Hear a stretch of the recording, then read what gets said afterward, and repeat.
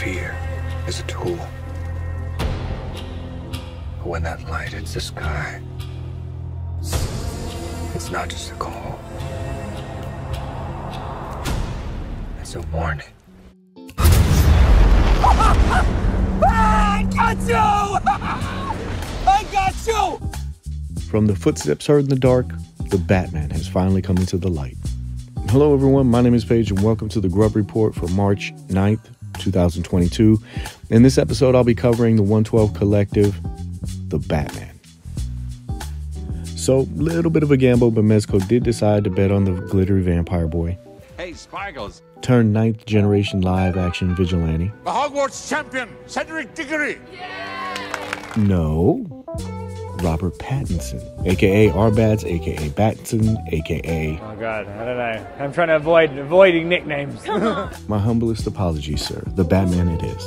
So this was officially teased day one at Toys Fair of 2022 to coincide with the theatrical release of the film, which is currently raked in $301 million at the box office, which spawned a spin-off HBO Max series that's going to be called The Penguin, in which Colin Farrell is reprising his role as Oz in the origin story that explores not only his rise to power, but also his Dame Dash multitasking ability to run only the hottest nightclub in Gotham City. Get back on track, Paige. You right. So this offering went up for pre-order after being revealed pretty quickly, and as I said before, to piggyback off the movie's release. Now, speaking of releases, this was a regular release, and as of March 11th, 2022, 10 a.m.,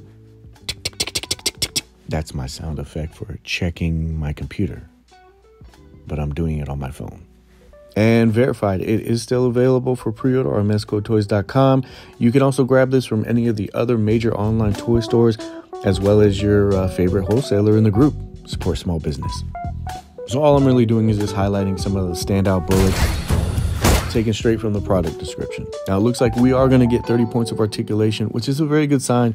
Usually the licensed characters have about 28, and that usually means that they're using the Netflix Punisher / Gotham by Gaslight body.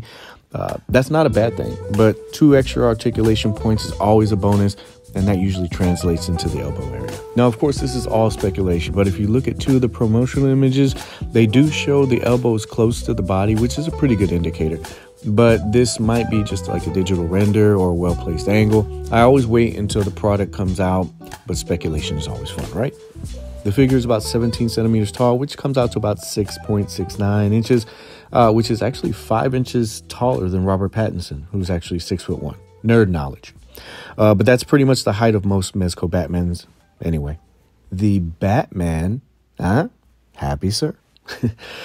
is going to have 4 painted head sculpts. One is going to be just a cowl, which is really cool because you can probably have that set up to where the suit is in the display.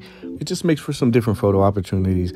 There's also going to be unmasked head, which I was actually kind of surprised because usually when they start getting into likeness rights or licenses, that puts possible delays on a project. So I think this is a pretty big swing for them. There's also 2 heads that show gritting teeth. Now, in the past, we've gotten characters that seem to have overbites with these kinds of sculpt work, like Batman or John Wick, or even as far back as Wolverine. This has been an area of improvement for Mezco, but it seems like they're trying to do better with previous licensed smiling sculpts such as Conan, Gotham by Gaslight Joker, Thanos, and Superman 78. And come on, you can admit it. Christopher Reeve had a little bit of a goofy smile and they nailed it. The suit looks pretty screen accurate. Of course, as I stated before, this is a promotional image and we'll have to wait until we get the final version in our hands before we can judge that for ourselves. Personally, I've never been as detail oriented as some of the other collectors are about this. Like, let's say that there was a bootstrap that's supposed to go right to left and it goes left to right. That stuff doesn't really bother me. Sometimes these things get nitpicked excessively, and that's one of the reasons why I pointed out. It's probably the reason why most toy companies are working off of storyboards or concept designs that some of these things get changed, but it does have an impact on the final product. It looks like this version is going to come pretty well armored up. He's also going to have pouches, a utility belt, a cape with an integrated posing wire. So thankful for these. I remember when, if you wanted to show any kind of dynamic cape movement, you had to use these wired clips that are used to attach to the stand. So this is something that they've been offering for quite a while. And for collectors like me, it's greatly appreciated. You also get a bunch of hands, 13 in total, and it's to cover all the gadgets and weapons that he's going to be coming with, such as the grapple hooks, the launchers, sticky bombs, sticky bomb launchers, handcuffs, and a UV light so you can see riddles. Bro. Ugh, not that kind of riddle. You are justice. That kind of riddle. As well as some batarangs. Now, I don't remember him using these in the movie, but I think it's more part of the suit's design. It's noticeably the symbol on the chest of the Batman. Mezco is not the only toy company that's offered this accessory. Hot Toys and McFarlane have also included batarangs in their products as well. I think this is in part to a leaked promotional image that was back in 2021, which I think is cool because it shows you how far back that this figure's gone into development. The last accessory is the one that I thought was the most interesting, and that is the removable wingsuit. This really isn't a spoiler, it was shown in the trailer, but there is a scene where Batman jumps off a building and then he deploys the wingsuit and it allows him to fly down safely. I'm looking forward to see how this actually works and to see if other characters might be able to use this accessory as well. It'd be really cool to possibly use this with maybe the Black Skull Death Brigade, the Death Brokers, or even Hazard Squad Commander Gomez, or any Gomez for that matter. Use this as part of their espionage repertoire.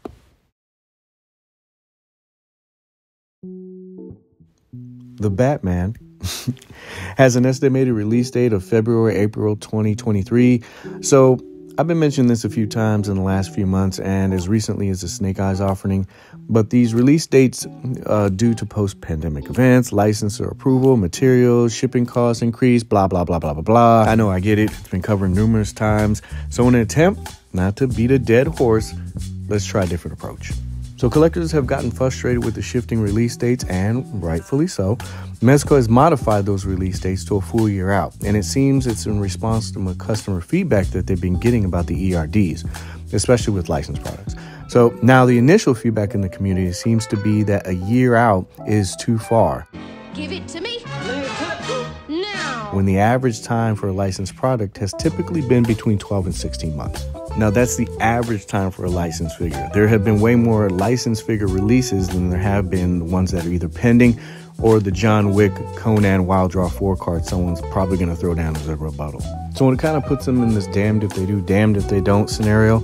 If they stick to the same blueprint projecting licensed products 6 to 10 months out, and then you push it back X amount of times, it just gives collector more talking point fuel for the fire. Even embracing the inevitable, and if a project is overshot on the timeline to where it will possibly hit the mark or maybe only have 1 or 2 delays, collectors will still seem to complain about that as well. I'm going to scream.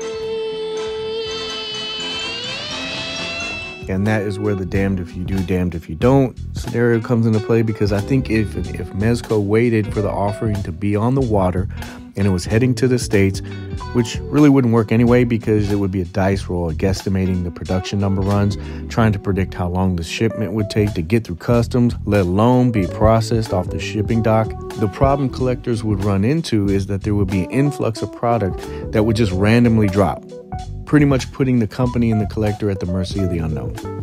I know, it's a slow burn with this line, and I guess that's the reason why it doesn't bother me as much, because I utilize that time to kind of save money for the offering when it does become available. Now, I'm speaking from a 1 to 2 purchase perspective. Wholesalers taking pre-orders, trying to grind, trying to keep those pre-purchase commitments. I get that totally. It's a completely different arena. But for the average collector, for as much as people think it's intentionally done to frustrate them or turn away customers, I think it's actually a feasible way to really collect this line. So I'm gonna have to apologize really quick for the audio from this point on.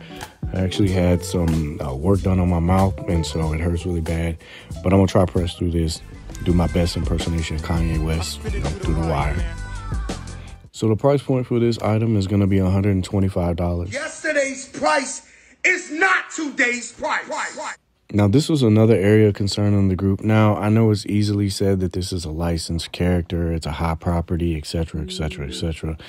But I've been pointing this out for a few months, and I know people don't really want to hear it, but the price point for these figures is most likely going to go up. The cost of materials, shipping, transportation has all been going up on daily necessities.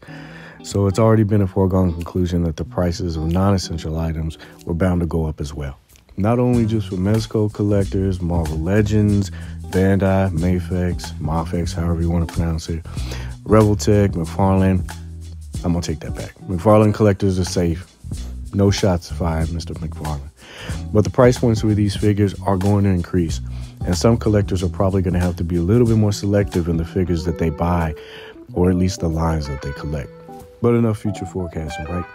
I'm looking forward to seeing the offering in hand. I'm still hoping that the release is before the latter part of the estimated release date. But I do think that this is something that's needed to be done to address some of the areas concerned for customers that they're probably receiving like every single time there's a release date change. I'm also hoping this has a strong pre-sale because there's some other figures in the movie I wouldn't mind seeing. I know that they've been working on a new female body, so having another version of Catwoman on an updated body would be a great addition. A Jeffrey Wright Commissioner Gordon or a Paul Dano Riddler would also work well, but with the standout performance Colin Farrell gave and the new HBO series in the works, I think that the Penguin would probably make the best choice. And I think the character would be able to play into what Mezco's strengths are with soft goods and sculpt department. But you never know, there's sequels coming, and maybe they have plans for some of the characters that are going to be introduced into the franchise later. Well, that's all I really have for this edition of the Grub Report. I do have one quick thing for you. While I was doing the video, shipping notifications started going out for the Double Trouble Weapons Extension Pack. It's going to be shipping out of New York, and so Mezco seems like they're going to be showing the East Coast a little bit of love with this release. Sorry, West Coast guys, you're going to have to wait.